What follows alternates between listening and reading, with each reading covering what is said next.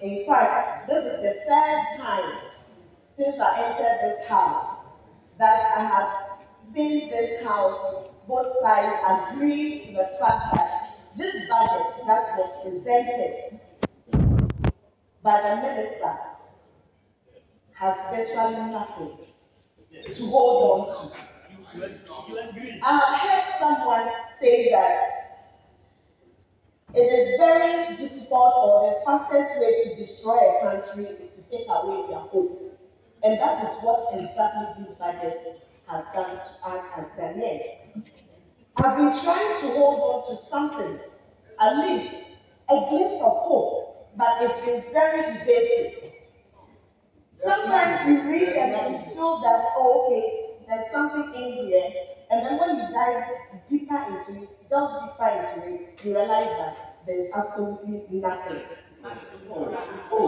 We were in this house against all good advice and admonishment from people on this side, and especially the local government committee, that it is important that the district assemblies remain focused in enhancing their revenue mobilization.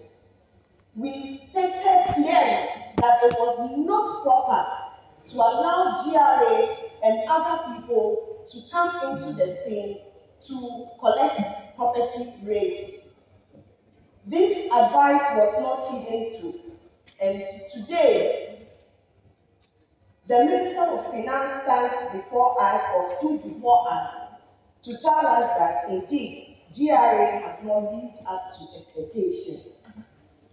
One of the critical rationales of a political economy is to create governance capacity at the local level. Mr. Speaker, for this reason, most stakeholders, in fact, development partners, have invested so much in some institutions to ensure that the district assemblies have the capacity to be able to mobilize resources and revenue, to be able to be independent of the central government. But what do we find today?